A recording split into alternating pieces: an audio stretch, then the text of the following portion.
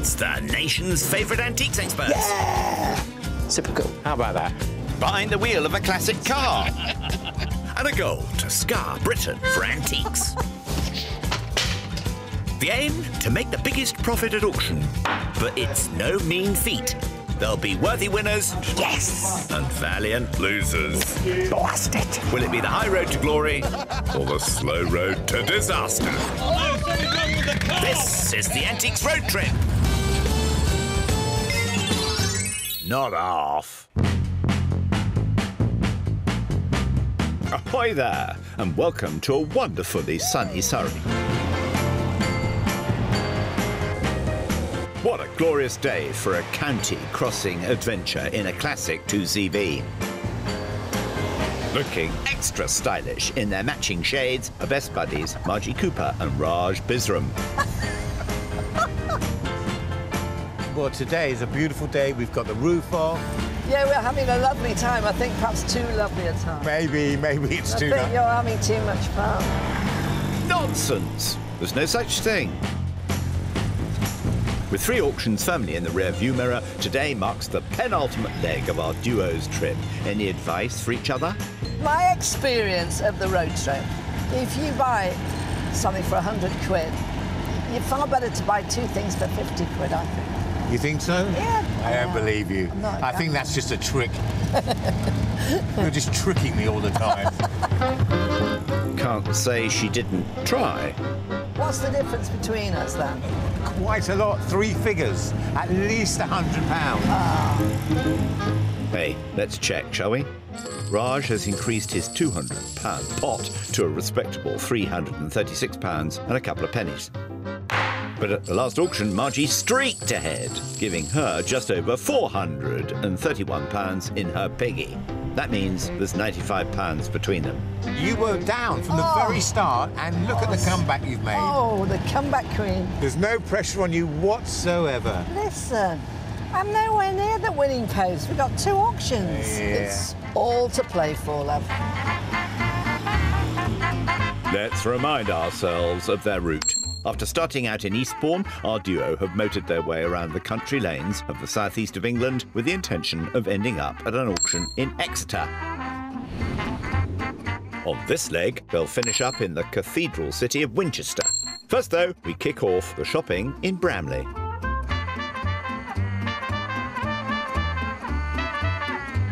Time for Raj to get to work. Thank you, Margie. All I can say is... Have a good day. Have a good day.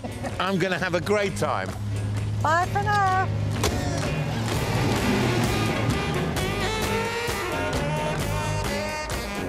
With £336 burning a hole in his pocket, Raj is heading for Memories Antiques.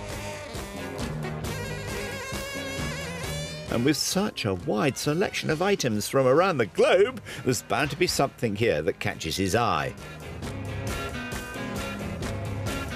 And what's this? Chocolates? These are lovely old print blocks, and these print blocks are very, very Indian. There's a whole bowl of them that are very, very different. And there's an elephant here, which is typical Indian design. Lovely, lovely detail. And these blocks would have been stamped into ink or paint and then used on the saris or the cloth or whatever they were using. Ticket price is £12 each. One possibility. That one here is a peacock. Again, these are all emblems of India. The peacock, the elephant, and the Raj. Very funny. Let's leave him searching and catch up with Cheshire's Margie Cooper. She's headed south across the West Sussex border to Petworth. Situated in the South Downs National Park, the small town is home to her first shop of the leg. Though antiquer, Margie will be looking for more past than present, I fancy. And there's plenty of old things to tempt her to part with some of her dosh. She's got over 430, remember? Oh, canny one. Who's a good boy, then? Well, that's well executed, isn't it? She's got a good name, Marjorie Cox. And that to Joey in 1977. That's really well done, isn't it? That's a little Jack Russell, I think, isn't it? I'm almost certain that Marjorie Cox did some painting for the Queen. Marjorie Cox was commissioned by the keeper of the Queen's dogs to paint several of the royal pooches. That's why it's £245. I don't think it would be anywhere near that price. I love it. But it's a lot of money, isn't it? And I don't want to throw my money away. Marjorie Cox and Joey. Right, I'll have a think about that. Stay. Let's see how Raj is getting on in Bramley. Well, this is an unusual item. I mean, I've noticed in the shop that Wendy's got lots of Asian antiques, a lot of them from India as well. But this is an African club, and it's a tribal club. Clubs like this are known as knob kerries and were a traditional weapon used in southern and eastern Africa for hunting and fighting. And this is not 19th century. It's in pretty good condition. Looks like it's never really been used, to be honest. I'm not sure what the wood is. It's some kind of African hardwood. A lot of collectors collect African tribal art, and if it is what I think it is, you know, it could do quite well. I'm going to speak to Wendy. Wendy? Yes, Raj. I may have found something. I noticed you got £28 on the ticket. What would be your very best on that? Probably 18. I think, actually, that's a very fair and honest price. So I'm going to shake your hands at £18. Thank you, OK? Raj. Good luck with it. There we go. Thank you. Let's hope the African club does well under the auctioneer's gavel. I am certain it will. Back with Margie now. Whilst we've been away, she's agreed £150 for that Jack Russell portrait. Honestly, you turn your back for 1 minute. So, Joey, for a few hours, you're mine. Come with me, let's go for a walk. Let's hope it makes a few p at the auction. So what would you call a group of pestle and mortars? A gathering? A clutch? Because there's 4 here. These are brilliant. Obviously, they're really quite old. A lot of them are 18th century. That's probably early Victorian. They're indestructible. That's why they're still around. And, of course, they're for crushing your herbs. They were for medicinal purposes, really.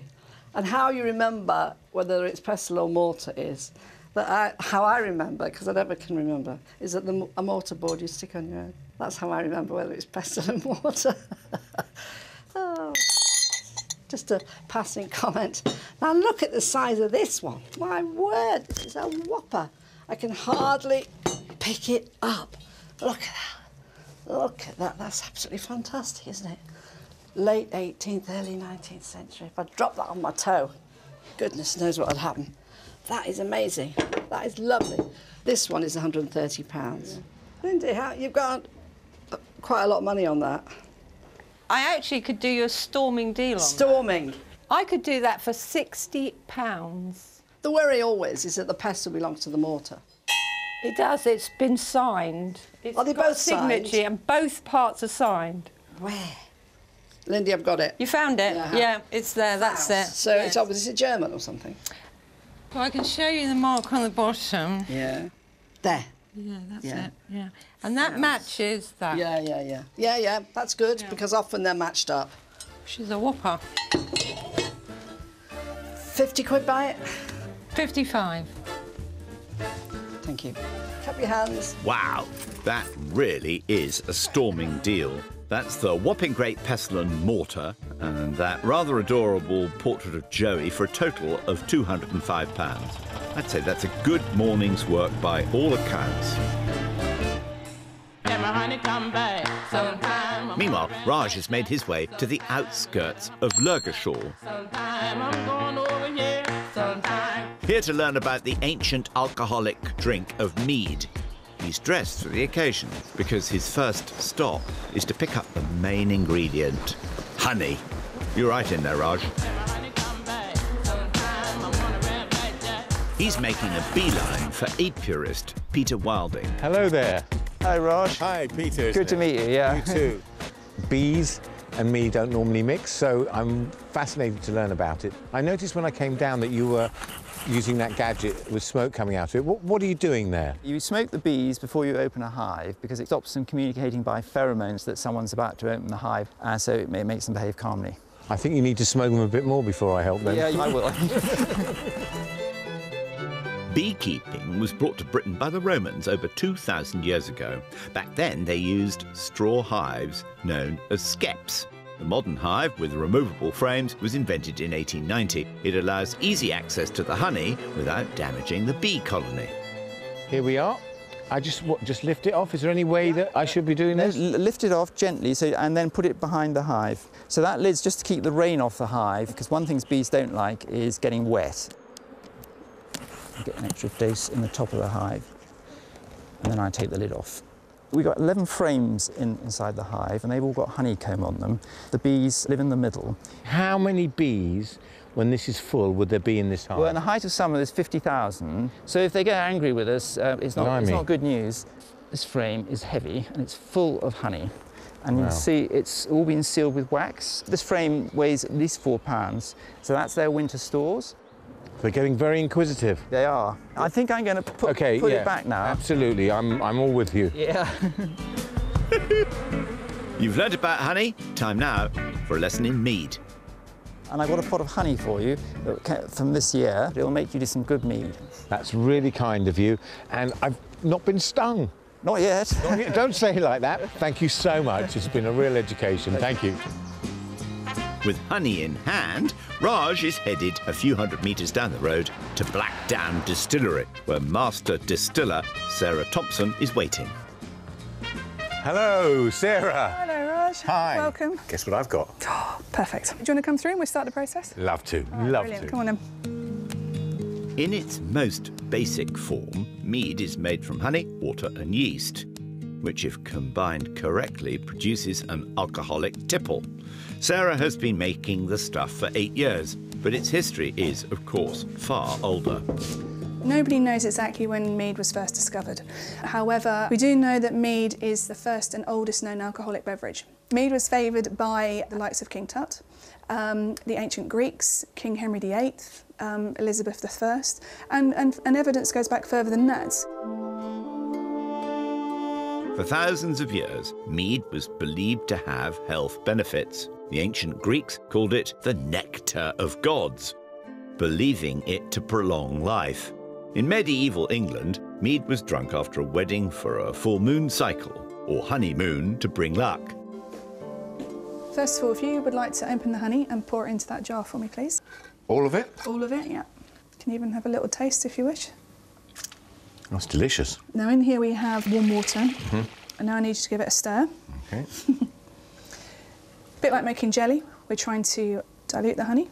This is now known as the must. The must? The must. So what we want to do is to add the yeast to the must. That's it.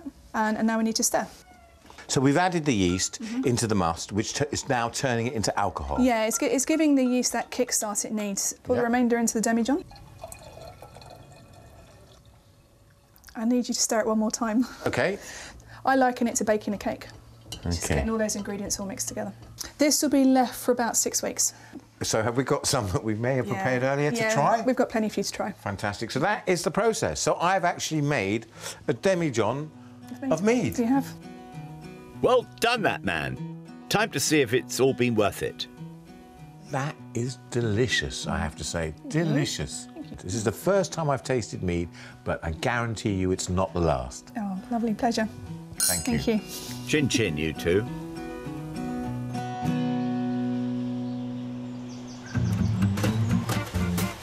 Whilst Raj has been enjoying himself, how's our designated driver getting on? So I've just got to try and maintain my lead now. I'm £100 ahead. Yay! I know he's on the back foot, which is quite amusing. Gearbox, Margie! Tut, tut. Margie's headed back across the border to Surrey in the direction of Hazelmere and aiming for the centre of town. To the Ark Stores, her second shop of the leg.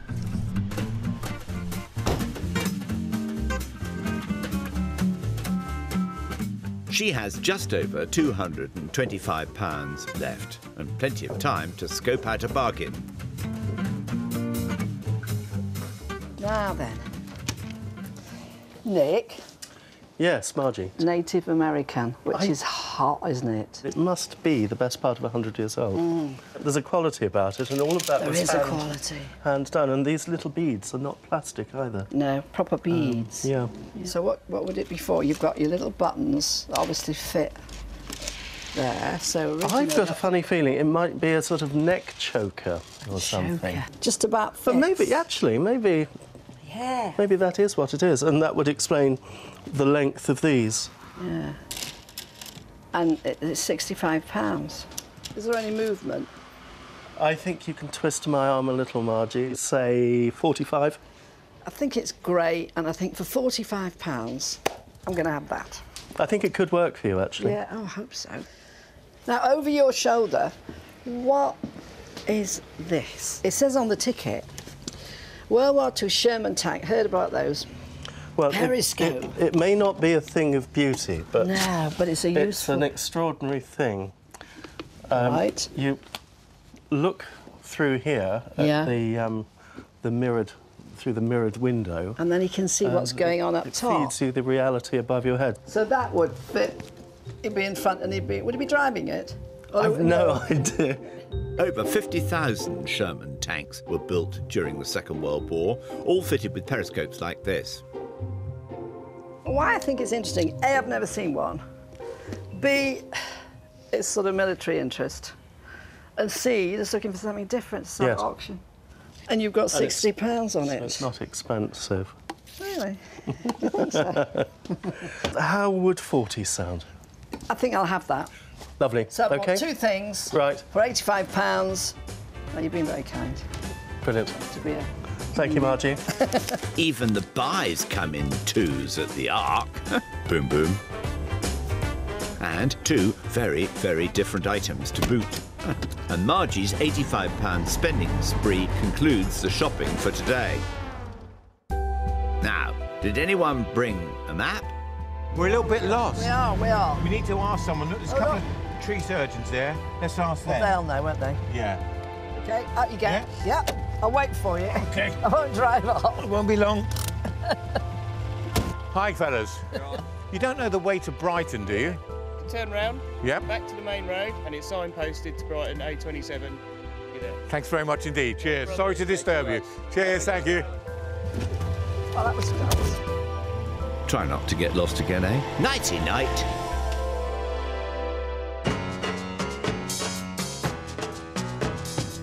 Next day, our twosome are back on the road. And the top's off. Margie, another beautiful day. Oh. You had a big shopping day yesterday. I did. Have you bought more things with lots of profit in? I thought I'd better play the game because I've got more money than you have. Oh, I'm richer than you. I've got more money than you have. So yeah, I bought 4 things, but you never know, do you? You know, you always lead me into a sense of false security. You always tell me that I've spent so much money on this and I'm going to lose money. And so far, all I've seen, the last 2, you making money. I'm learning from you, Margie. You won't find a better teacher. Yesterday, eager student Raj bagged himself just one item, the African Tribal Club. Watch out, Margie. I'm coming back. Which means he still has a very healthy balance of £318 for the day ahead. Whilst Margie had a far busier day, snapping up the portrait of Joey, the pestle and mortar, the Native American choker, and the Sherman tank periscope. I'm going to have that. Leaving her with just over £141. Oh, look at that. Oh, isn't that beautiful? Look at that. Look at that. Yeah. And there's the sea. Is it? No. It's not. It's trees, that. It's trees. OK, the sun is in my eyes, OK? Easy mistake to make. With Margie safely dropped off, Raj has headed to the coastal town of Hove. His first port of call today is the department flea market. And with over £300 at his disposal and such an eclectic mix of things to peruse, what could he find?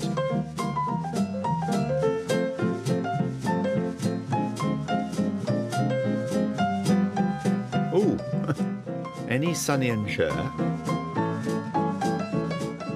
this is a little bit unusual. It's brass, and I believe it's a coal scuttle. And it's very unusual with this railing around the side here, and it's got these claw feet as well, which is a nice little touch. And it's even got, on the side here, it's got these nice copper rivets, which make it a little bit different. And I've never actually seen one like this before. It's definitely interesting, worth having a chat with shop owner Sophia. You've got £45 on the ticket. Can I make you an offer? You can try. OK. What about £20? Oh, I think we need to go up a little bit. OK. 25. Oh, go on. £25, I'm going to buy it. Thank you very much indeed. Excellent. Hopefully it won't scuttle your chances of a profit at auction. Whilst you've got Sophia's attention, though, does anything else catch your eye? I found this antique stool. Yep. I mean, it's early 20th century. It's upholstered. It's in pretty good condition. It's actually walnut. It's made of walnut. And the top comes off. OK. And the top comes off. Careful. And it's in pretty good condition. Do you know, it's probably got the original upholstery. Yeah. What could that be? I can do a special deal on that. Can you? £10. We've got a deal. Man. Fantastic. Lovely, thank you. The coal scuttle and footstool for a total of £35. Time to load up the 2CV, buckle up and get back on the road.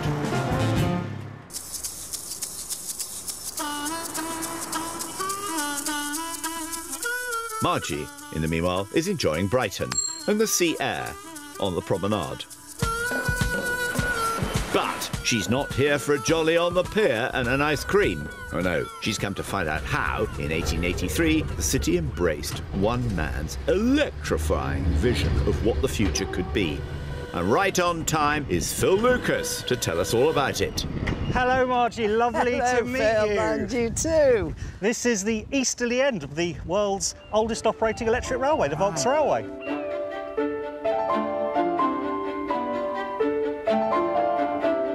So, Phil, how did all this come about? Well, this is all the work of one man called Magnus Volk. He was born in Brighton in 1851 as the son of a German clockmaker. Yeah. And from a very young age, he was absolutely fascinated by engineering and particularly electricity. He was the first person to put a telephone into his house in Brighton, and then he put the first person to put electric lights in Brighton. But he thought there could be something more purposeful with electricity. Yeah. So he built this railway as a way, obviously, of moving tourists, which is fun, but to sort of showcase what the potential of electricity could be. Incredibly, the world's first public electric railway came just 4 short years after the light bulb was invented and was part of Magnus Volk's pioneering vision of the future. The demonstration of electricity's potential captivated the public as they watched the steamless train ferry passengers along the beachfront. So, is this the original track? Is this how far they came? It's changed over the years. Yeah. Where we are now has been constant since around about 1901, but originally it just ran between the aquarium and near what they used to call the chain pier, which was Brighton's first pier. So it's about a quarter of a mile. Do you think he was hoping that it would be used on the proper railways? I think that was part of the idea, yeah. He wanted to set this up as an experiment of what the future of electricity could be like. Right. See, if you got the train now from Brighton to London, you would have a very similar electric system to this. Yeah, so that's amazing. Yeah, so it worked. Yeah. Volk's railway experiment was a popular attraction from the start.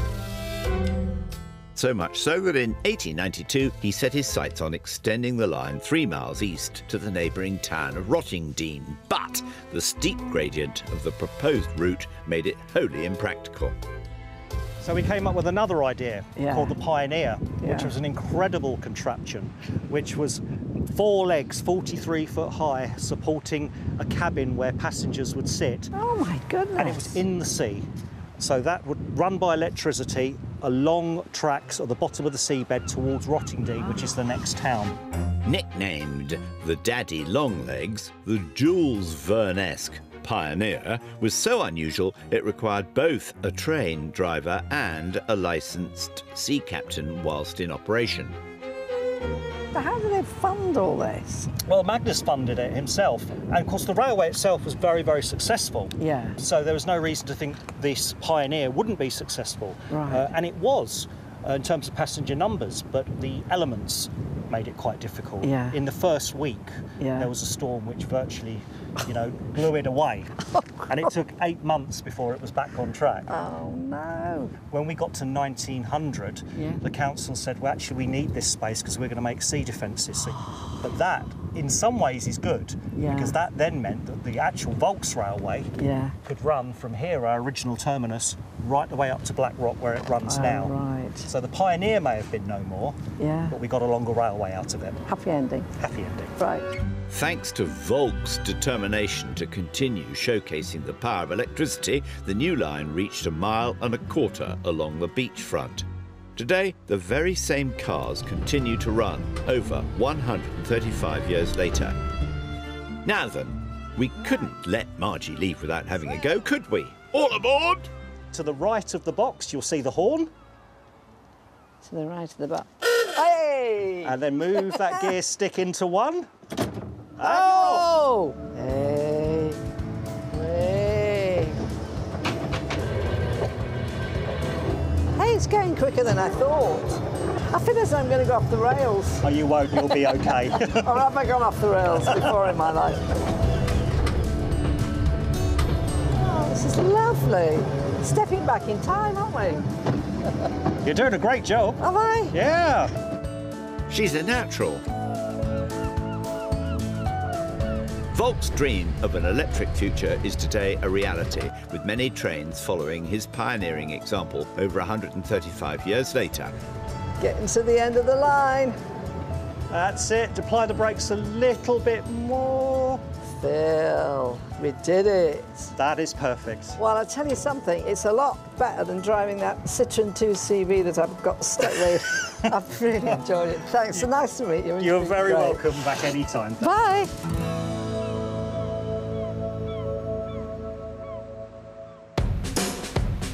Now then, is that Raj kiteboarding?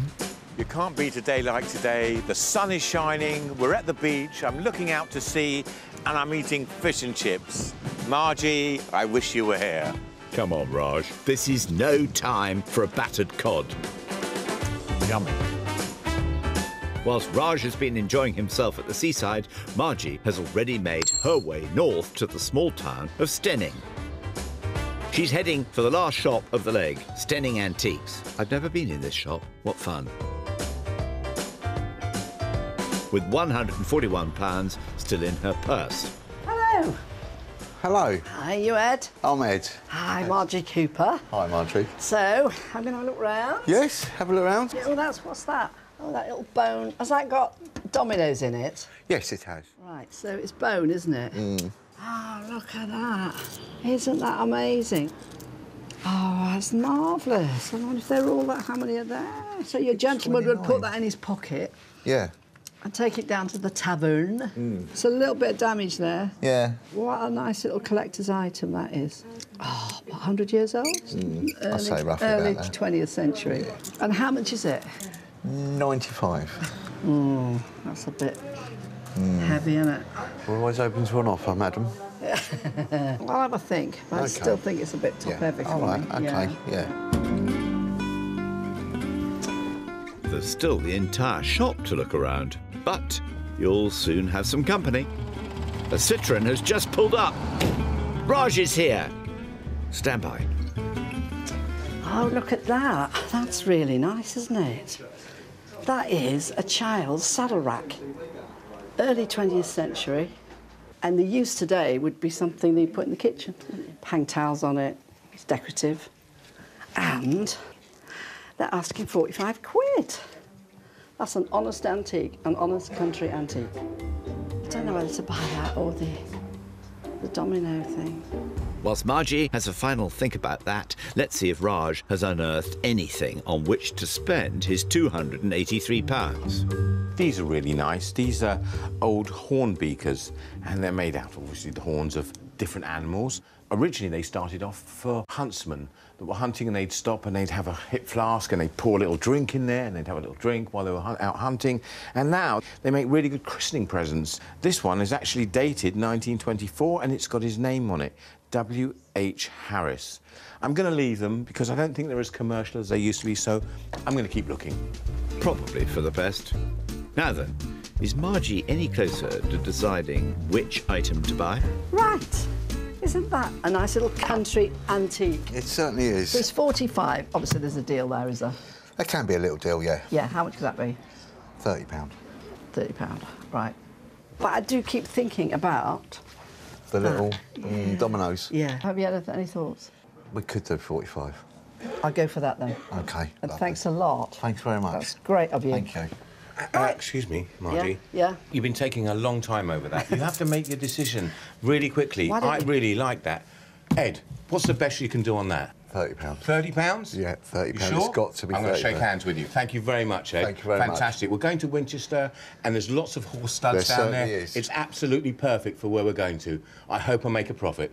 Brilliant. You little cheeky monkey. Well, hang on a minute. Cheeky you had your monkey. chance. I waited in the wings. I did. And I waited till you'd done the deal. I've changed my mind. OK. You've changed your mind. I wish you well, my friend. Thank you very much indeed. You're Perfect my friend, for Winchester. And I hope you make a lot of profit. Yeah, she's got her fingers crossed, hasn't she, and her toes. I've never had that happen in all my years on the road trip. OK, that'll be fine now.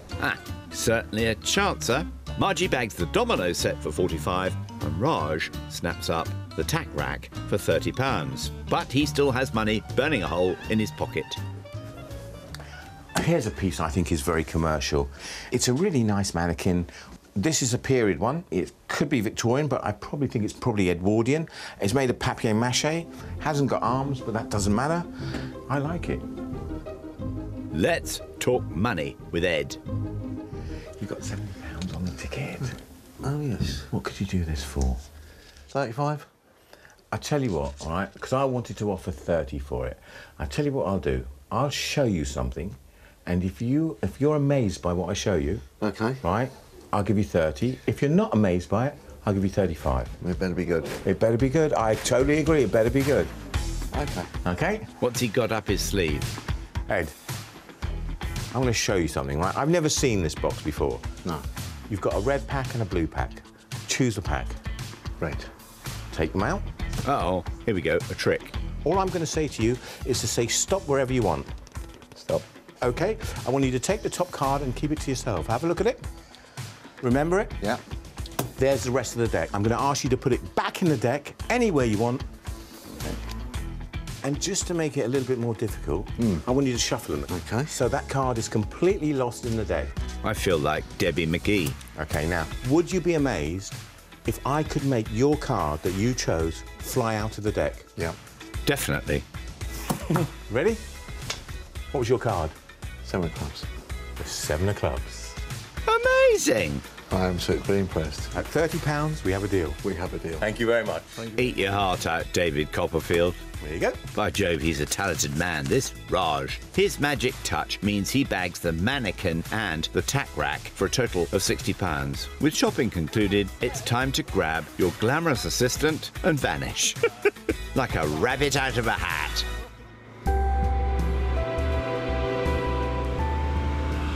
We're off to Hampshire, to Winchester.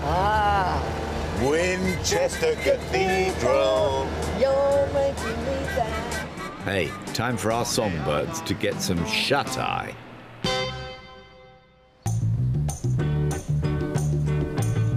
Welcome to the historic city of Winchester. Once the capital of Britain during the 9th century. Today, home to one of the largest cathedrals in Europe.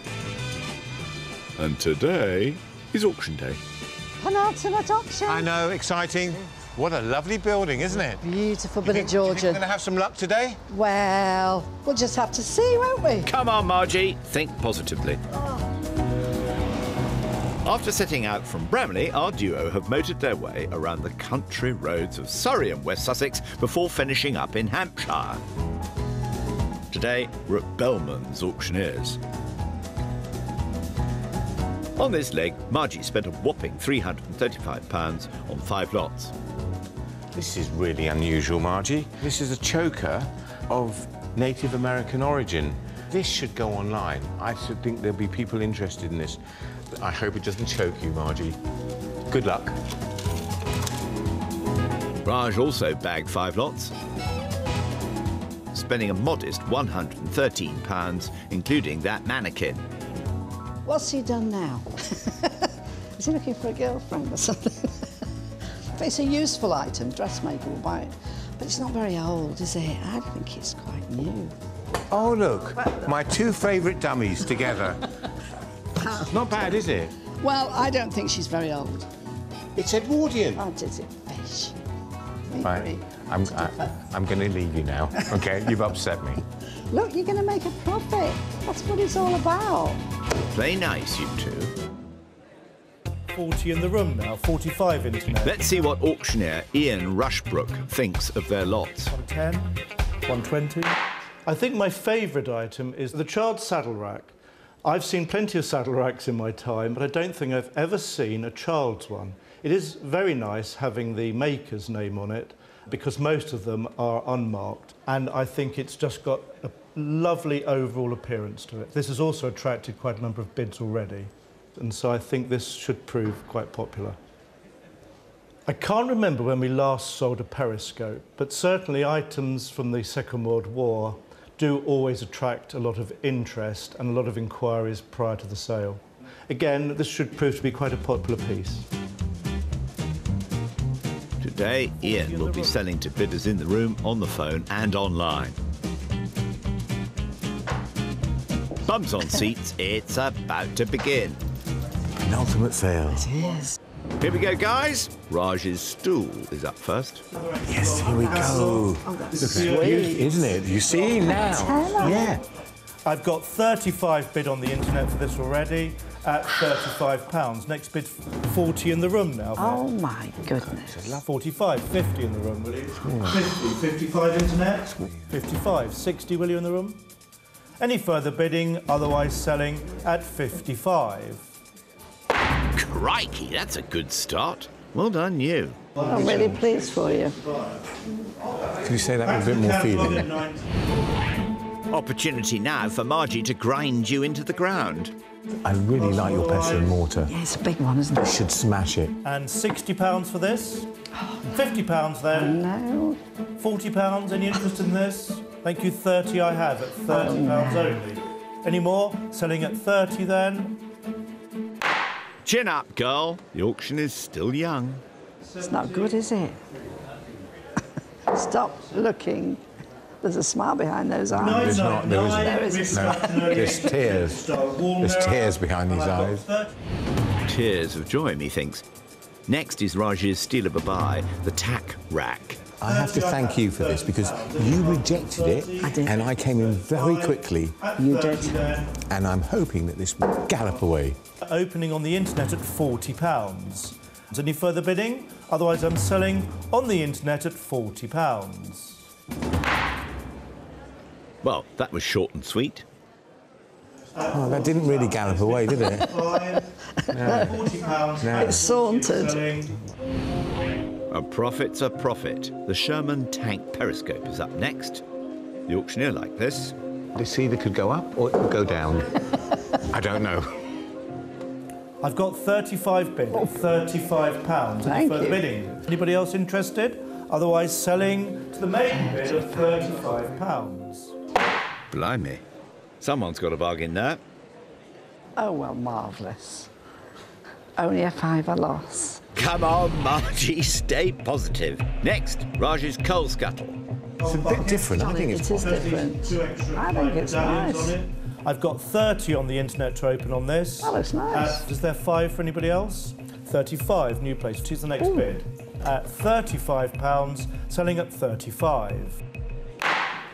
Another solid profit for Raj. Another tenner. Yep. 300 Nice for little Tenner here, profit. a tenner there. 250 I can open that at 250. Right. Can Margie's Native American choker change her luck? I'm not sure about this. It's difficult to date them, isn't it? I have to be honest, I'm not an expert on this. I have £30 on the internet for this. At £30. Coming in at 35. Otherwise, we're selling at £30 only. At 30. It's not your day today, Margie. What's happened to my magic touch? I don't know. What's happened to your magic touch? It's gone, hasn't it? It's gone. Raj used some magic to buy this next lot, the mannequin. This is an Edwardian one. I don't think it is. Whatever. We'll make a small profit. That's a late Victorian papier-mâché and wood mannequin. Yeah, late Victorian. Internet bid at £35. 35, you got profit. At £35. 40 I have at the back of the room. £45, we're back to the internet now at 45. Raj, you're on fire today. You've made 15. Small profits, you know. It's climbing. Well, you know, climbing. Slowly but surely. He's coming for you, Margie. Time to see if you made the right choice with the dominoes. I like this the best out of all your items. Yeah, I really like this. And £50 for this lot?